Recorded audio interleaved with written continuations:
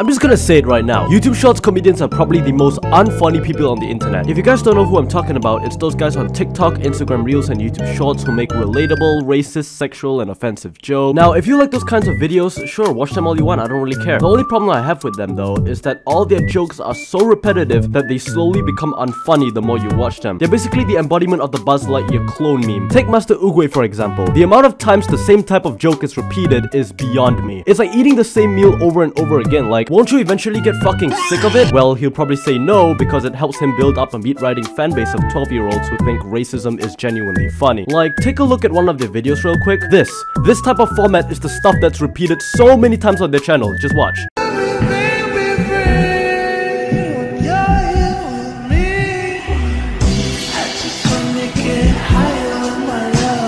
Listen, I hate to break it to ya, but putting an offensive and derogatory punchline with a face filter and Kali Uchi's Moonlight in the background doesn't make you a Sigma. It just makes you cringy to watch. Not only that, but these content creators leech onto one another using each other's jokes. You might think it's slightly different from the last one, but no, they're all the exact same. These content creators are like those kids at school who keep telling the same joke over and over again to the point where it's not even funny anymore, and then one of them decides to complain to the teacher because no one is laughing. Saying I am unoriginal and I'm using content.